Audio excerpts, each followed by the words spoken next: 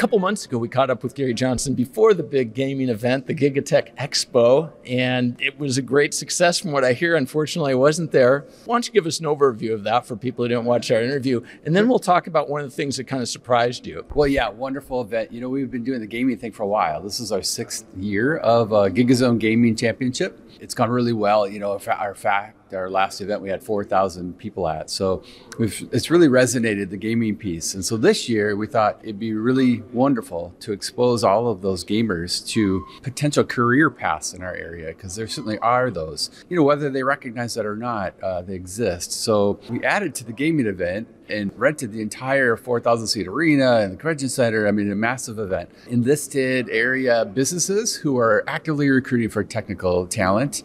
And also we had 6 or 7 different educational institutions, universities and such from across the region who came to show off their technology training programs. So what you have is gamers who think they're coming to a gaming event, which they were. I mean, that was fabulous. Now also, oh, by the way, getting exposed to potential career paths. And we're really proud of that. And not just for our own recruiting, but to benefit our region, employers in our region who struggle to get talent. Yet in our backyard are all these gamers who, these are technicians, these are technical folks that, you know, whether they know it or not, they have great skills and, you know, they're building servers and running software. And so it was great. For a first event, I'm very pleased with how it went. Well, I understand your good friend Steve was there.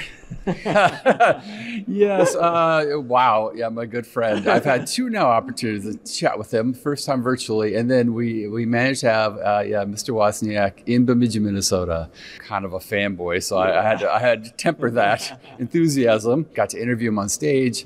I got to be his driver, so I'm buzzing around with him. That was a little surreal. I'm looking at my, you know, I have Steve Wozniak in my car. This is, you know, as a longtime Apple enthusiast since I was 17.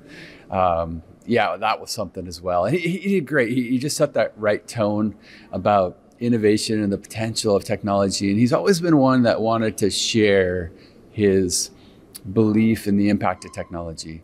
You know, he was not the money guy. He was not about fame. He was not about fortune. He ended up having both of those. But he was definitely about the guy who wanted to share his technology.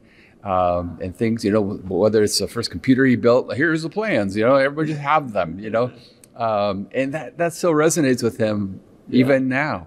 How he's just, you start to ask about education and youth and what it means for technology, and he just lights up and goes. You are an interview, I am not, but I had to be with Mr. Wozniak, but it wasn't difficult because you just throw him a softball and whoop, off he goes, you know, and he would take it from there. And it was so much fun, yeah.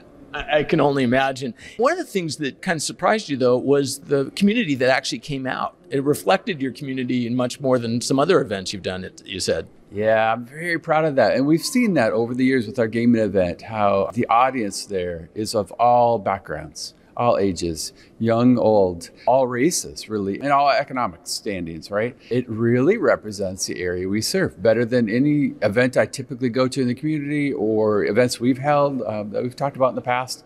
This really, for some reason, resonates with that broad audience in a way that really reflects who we are. And I'm very proud of that, because you think about that, here's a group that now is going to get exposed to the technology and all the other things we added with the TechXpo.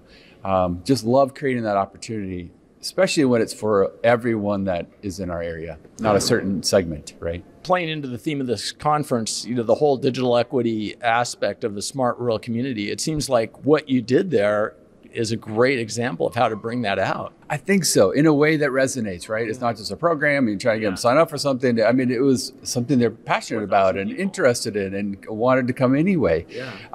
Yes, so that's right. I think that we really struck a nerve there, and it really is about inclusion and equity. Yes, we're showing off our broadband network, so it's about infrastructure. Here's our great gigabit and multiple gigabit, whatever.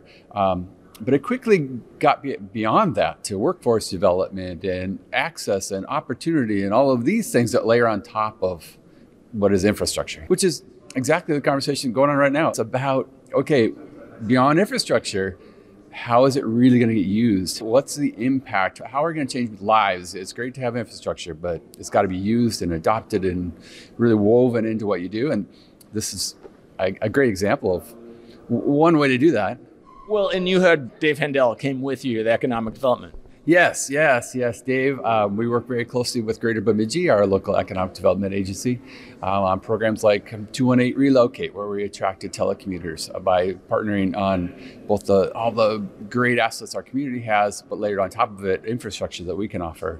And that's gone really well. So yeah, that partnership with economic development is important for companies like ours, because out of that partnership, great things can happen.